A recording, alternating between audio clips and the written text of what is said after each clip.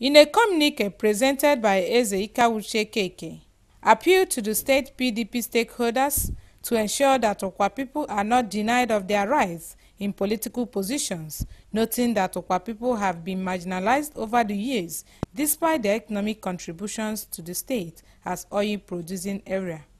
The position of the Ukwa people, who are my people, is that these two slots, that one should be given to us.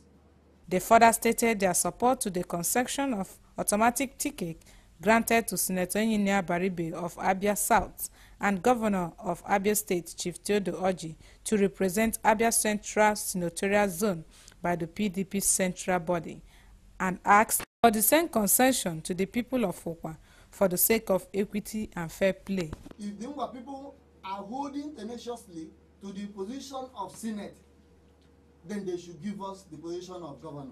Other stakeholders at the forum aired their views. If we are talking about a political coalition, we are not asking more than we deserve. We are asking what we are extremely and eminently qualified to take. If we begin to now believe that the Senate is still open, the Senate is closed as far as we are concerned. What is open to us now is the governorship, and the governorship by right and by merit should come to Ukwa. They acknowledged with pride that Ukwa has two gubernatorial aspirants who will stand taller than any aspirant in the state to take Abia State to a greater level. In Abia, Good News Chimara, NTA News.